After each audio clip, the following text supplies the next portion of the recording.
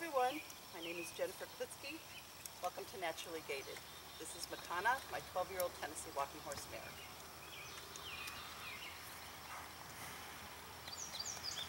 Give her a stretch break. We just warmed up on a 20-meter circle doing the medium walk. So the medium walk is an active, even 4-beat walk with a head nod for the Tennessee walking horse. And the head nod includes the whole neck, whole and head of the shoulders, all the way to the shoulders through the body, in timing with the steps of the hind leg. So it really is, the head nod really affects the entire body of the horse, and it's connected through the rider's seat, leg, and hand aids. And there's a lot of movement in the medium walk. So I ride with my hip joints following the belly sway of the horse.